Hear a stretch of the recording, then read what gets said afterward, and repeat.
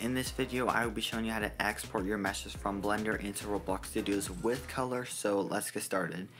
The first thing you need to do is open up your Blender file, and once you have that open, go to this little button right here, click on it, and then click on the face orientation. Your mesh should be blue. If it's not, there's an easy way to fix that. Just tab into it by clicking on it and clicking tab.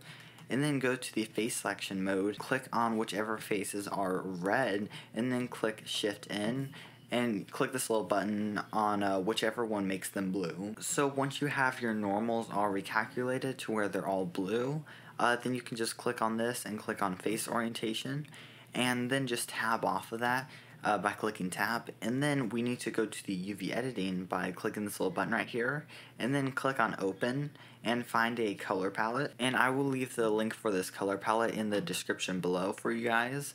So once you have this color palette in, we just need to click on our mesh, tap into it, and then select any geometry that like I want to color this band first, so I'm just going to select this band by clicking L. And so once I have this band part right here selected by clicking L, I'm going to click U while my cursor is on the right side of the screen, then click unwrap. If I clicked U while my cursor is on this side of the screen, it wouldn't work. So unwrap it and then click A, S, and 0 while your cursor is on the left side, and then I want this little band to be white. And then while my cursor is on the other side, I'm going to click Control I to select everything else in the mesh except for what I currently have selected. So then I am going to click U and unwrap. And then while my cursor is on this side, I am going to click A, S, and 0 and scale it down and move it to this little color right here. And now, if you go into the material mode, which is this one right here, you'll see that we don't have any color yet. We shouldn't have color because we need to do one more thing first.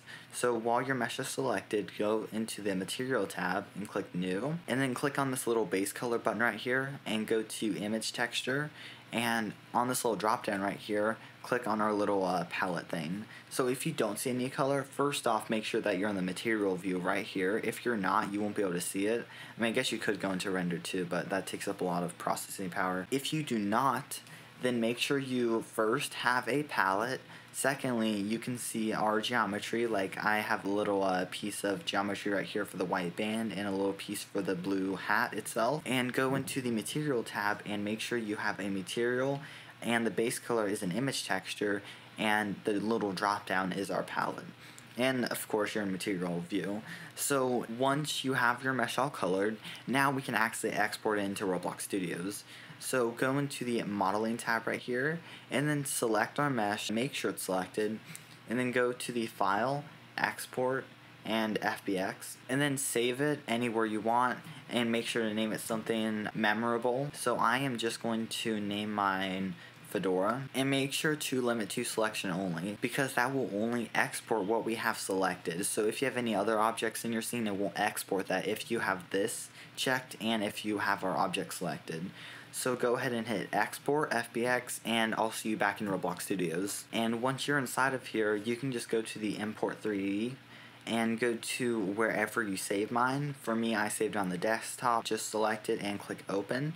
And then I usually don't mess around with these settings and just click import and then click close on this. So now we have exported our mesh into Roblox Studios. You can go ahead and scale it down because for me, Fedora is not this big.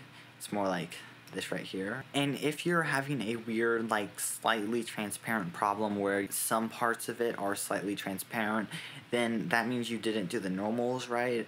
But you can also fix it by going into the properties. You can open that up by going to the view and then properties right here.